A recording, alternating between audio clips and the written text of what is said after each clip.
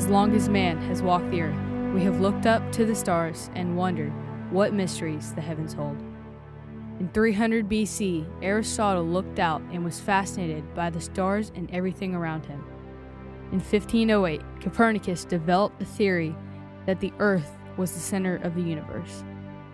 In the 1500s, scientist Galileo, nicknamed the father of modern science, was extremely interested in space around him, and even created a small telescope in 1609 with a pair of glasses. He discovered that the Earth wasn't the center of the universe, and this began to shape the way we view space and the stars above us. Now telescopes like Hubble are able to see farther than Galileo or Aristotle could ever possibly imagine. Then, in 1961, Yuri Gagarin became the first human in space. On May 25, 1961, President John F. Kennedy gave a speech at Rice University. He began what we now know as the space race. We choose to go to the moon in this decade and do the other things, not because they are easy, but because they are hard. After successfully landing on the moon and creating the space shuttle, which revolutionized space exploration, we needed to focus on the next milestone.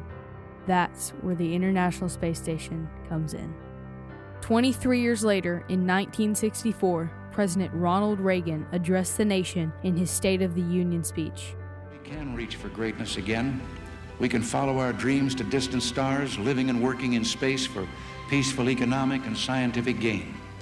Tonight, I am directing NASA to develop a permanently manned space station and to do it within a decade.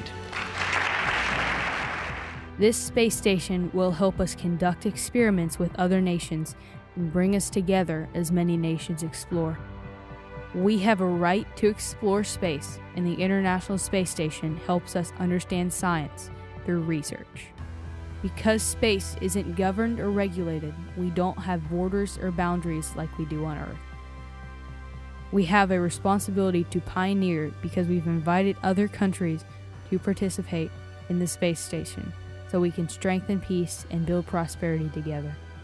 Our responsibility goes even deeper to the roots of our ancestors who explored before us. Commander Chris Hadfield, member of the Canadian Space Agency, and Mission 34 and 35 aboard the ISS. There's always, conflicting thoughts. How should we be leaving Earth? Should we be leaving Earth? Should we go to the moon? Should we go to an asteroid? Should we go to Mars? You just look back in history. If you want to sail across the Atlantic, you don't start designing a boat and then point and start sailing. You sail within sight of land for a long time, and you figure out how to beat scurvy and how to sail across the wind and how to keep track and navigate and learn about all the things you need to know. And then you start sailing further and further. And eventually, you could sail with confidence much further into the unknown. The space station is that vehicle, that enormous test bed that is still sailing within sight of land, teaching us how to leave the planet. We have a responsibility to honor those astronauts who gave their lives to further research and explore space. A responsibility to honor Orville and Wilbur Wright as they took their first flight at Kitty Hawk, North Carolina. If we don't continue to explore, if we stop pushing, if we stop testing the limits of human endurance, we do them a disservice and shortchange future generations from the benefits of science and exploration. We have a responsibility to pioneer because we've partnered with 15 other countries such as Japan, Russia, Canada, and the United Kingdom, and many more to participate in the space program. The Russians provide transportation of food, astronauts, and equipment on their spacecraft called the Soyuz.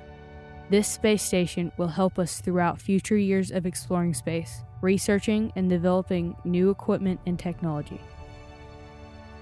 The United States has given over $125 billion to help fund and build the space station through NASA, and other countries like Russia and China have contributed as well. The estimated cost of the space station is over $160 billion, and there are plans to spend $3 billion each year until 2024. On January 9, 2014, President Obama announced the approval of extending the functionality of the International Space Station through NASA until at least 2024. The top priority for the Obama administration is to launch United States astronauts from U.S. soil, and the extension of the International Space Station's lifespan will help that organization achieve this priority. Your example, I think, means so much, not just to your fellow Americans, but also to your fellow citizens on Earth. And the space program has always embodied our sense of adventure and exploration and courage as you guys work in a really harsh environment. This will give the crew 4 more years than originally estimated. And most recently, we began work on an exciting and technologically groundbreaking mission to send U.S. astronauts to an asteroid as a stepping stone towards sending astronauts to Mars in the 2030s. Even though the cost of the space station is hard to wrap our minds around, there are benefits from the space exploration that we don't even realize. The research done aboard the ISS has given us many of the household items that we use today. We just don't think of where they come from. Through research done in a zero-G environment, we've developed memory foam that is used in spacecraft and the ISS. It is the same memory foam that is in our mattresses and pillows. The same padding that is in the astronauts' helmets and EVA suits is in football helmets in the NFL, college football, and Pee Wee leagues all across the globe. Almost every day, we use Velcro to close our backpacks or bike helmets. Astronauts use Velcro to attach notepads, flashlights, water containers, and computers to the side walls of ISS so they don't float away. When Michael Phelps won Olympic gold in Beijing, he was wearing a Speedo LZR racer suit that was developed by NASA researchers. Over 90% of all baby formulas and baby foods contain algae that helps brain function, and this was all discovered in food research done in space. Even your parents' cordless vacuum was invented by NASA for use on board the ISS and other spacecraft. 1/3 of all cell phone cameras use technology used and developed by NASA.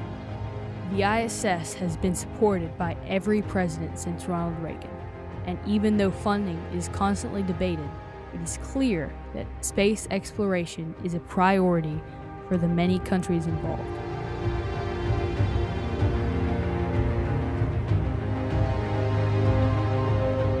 On October 15, 2008, President Bush signed the NASA Authorization Act to continue to fund missions and build an alpha magnetic spectrometer, which is mounted on the ISS to study dark matter and search out the origins of the universe. Even as recently as Christmas Eve, all eyes look through social media to watch astronauts go on several spacewalks to repair broken coolant lines on the ISS.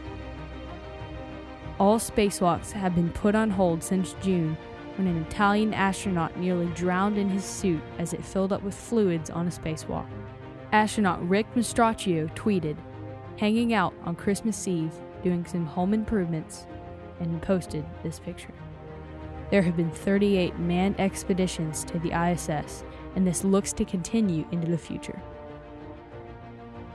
As it orbits above us and nearly 400 miles away, and the permanent crew of 6 people continue to research and study in space.